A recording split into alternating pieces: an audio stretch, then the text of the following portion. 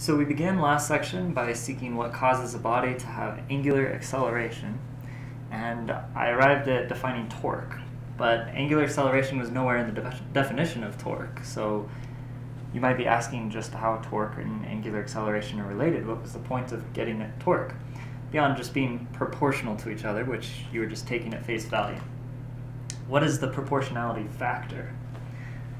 If we go back to thinking of the body as consisting of a large number of particles, we have some body that is green here, and it's consisting of just some large number of particles. And each of the particles, here's an example, one in red, has mass m and distance r from the axis of rotation. A net force acting on one of these particles has three components. F rad, that's the radial component of the acceleration in pink here, and that's radially out from our rotation axis. F tan, so that's tangential to the circle that the particle would be going around if it were rotating around our axis of rotation. And Fz, which is just along the axis of rotation here. So if we're talking about it rotating around the axis of rotation over there, then the only component that does anything is F tangent. Radial doesn't do anything. It's like our door, right? Pushing on the end of the door towards the hinges or away from the hinges. And then Fz is like trying to lift the door up. It's attached at the hinges. So the only thing that rotates this body about this axis of rotation is a force this way or that way, right? The purple one there.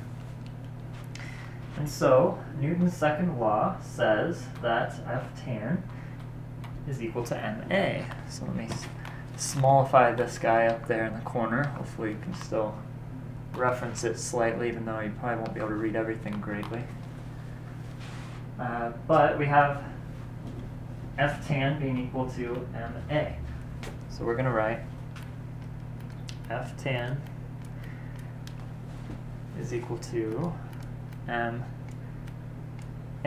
but the a is the tangential acceleration specifically, because acceleration can have multiple components as well. And then also notice this is regular a. This is linear a is what I would say. So this is not alpha. This is not rotational acceleration. This is just regular acceleration. So we can use an equation from last lecture to express this tangential acceleration in terms of angular acceleration of the whole body.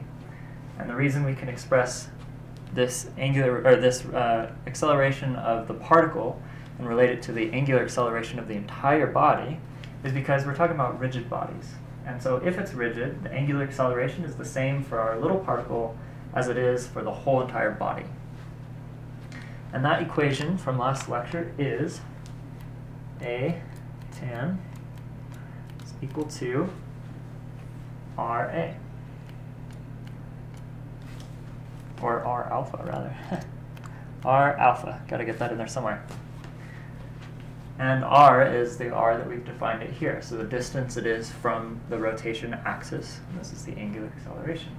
And specifically, this is in the z direction.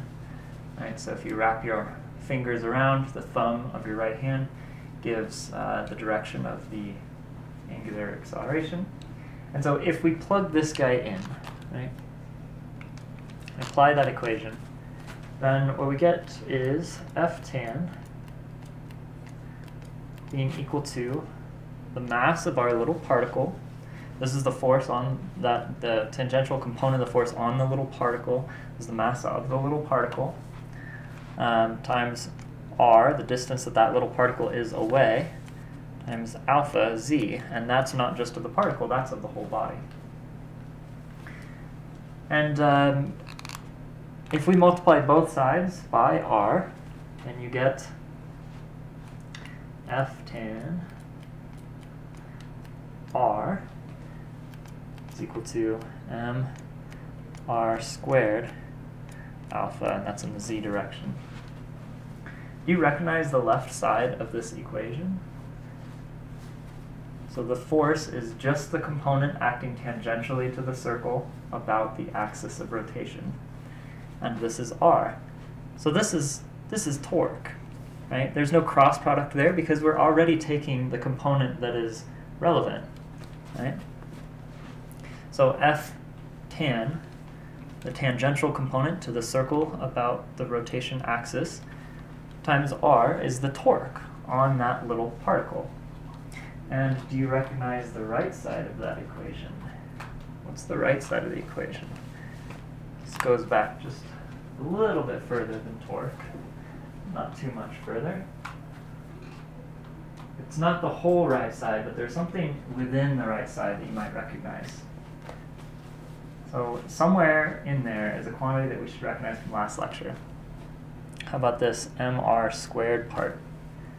That's just I, the moment of inertia of the particle about the rotation axis. Moment of inertia, mr squared.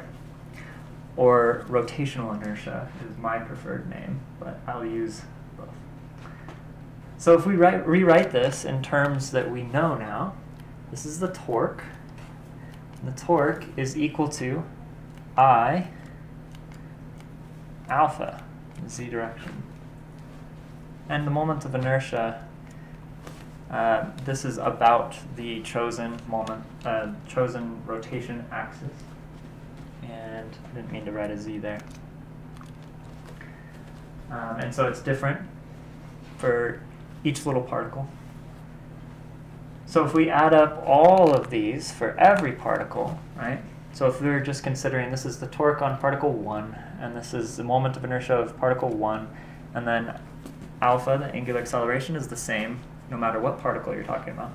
Then we would have another torque of particle 2, right? Whatever we're considering particle 2 on the body, right? And if the body contains many, many, many particles, then we have to add all of these up, and you find the total torque, and that's in the z direction, so this is a z, not a 2.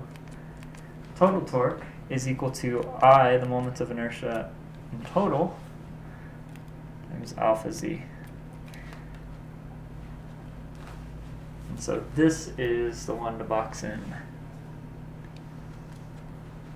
This is Newton's second law for rotation, right? So F equals ma, Newton's second law. Some force is equal to mass times acceleration. This is what we were talking about in the linear realm, or the non-rotational realm. Here we have some torque, and it's torque, not just force, because we know that it matters.